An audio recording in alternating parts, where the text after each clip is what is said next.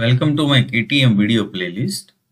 Today we are going to see the important two terms, limiting friction and coefficient of friction. So let's see. Let's start with the first one, limiting friction. Now consider this figure to understand the limiting friction. Consider that a body A, weight W, is lying on a rough horizontal body B. Here you can see as shown in figure A. So this is the initial condition that we have assumed to understand the limiting friction. So again, the body A having weight W that is lying on a rough horizontal body B. In this position, the body A is in equilibrium under the action of its own weight W and the normal reaction Rn, that is by body B on A. So in this condition, we can say the body is in equilibrium. That's why the algebraic summation of all vertical forces is 0. So in another word, you can say here there are only two forces. So we can say Rn is equal to W. Now, if a small horizontal force P1 is applied to the body A acting through its center of gravity, here you can see as shown in figure B. Now see, if you applied the P1 force at the center of the gravity, then what happens? It does not move because of the frictional force which prevents the motion due to the irregularity between the surfaces. So very simple, if you applied the P1 force having very small value, then the body will not move because of there is a friction force which will oppose the motion of the body. This shows that the applied force P1 is exactly balanced by the force of the friction F1 acting in the opposite direction. So again, there is no any movement of the body. So you can say the body is in equilibrium condition. So again, the algebraic summation of all the horizontal forces is 0. That's why you can say P1 that is exactly equal to friction force F1. That's why here it is written F1 is equal to P1.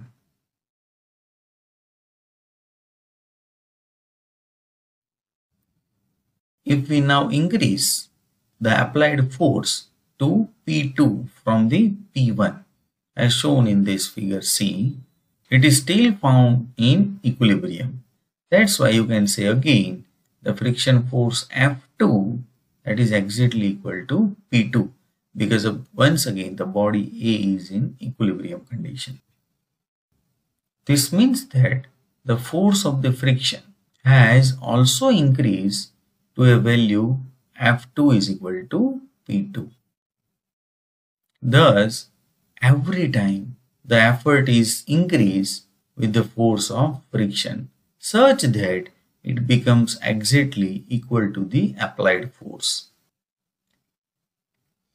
Again, refer this figure. Here we have applied the P1 force and that's why the friction force that is exactly equal to P1.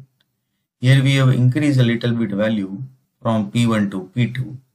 So again, the friction force is produced and that is equal to P2.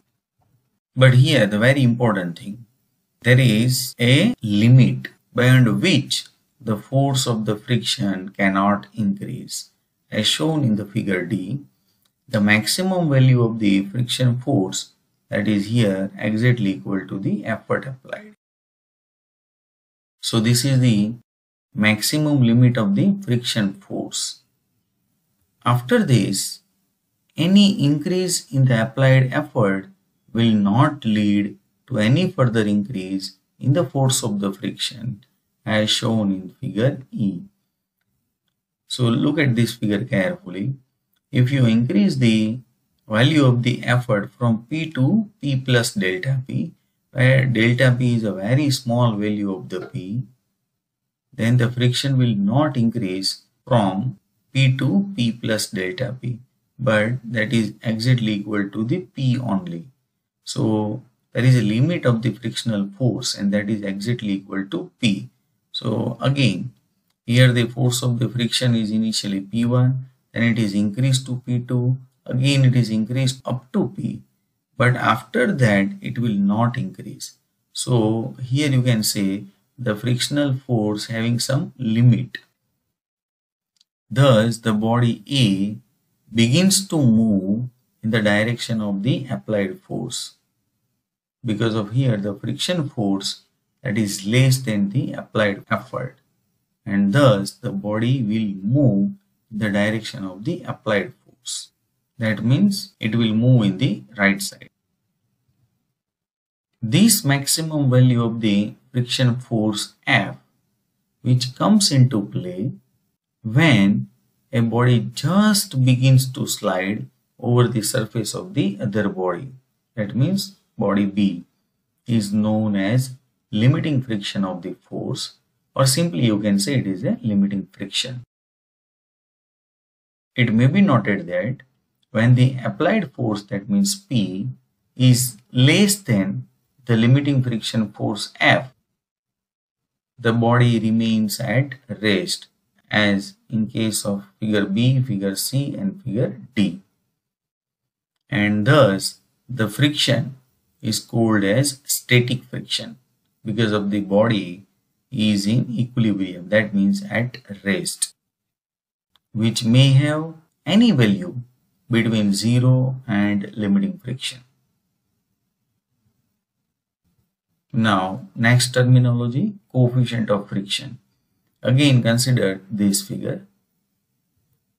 It is defined as the ratio of the limiting friction F to the normal reaction Rn between the two bodies.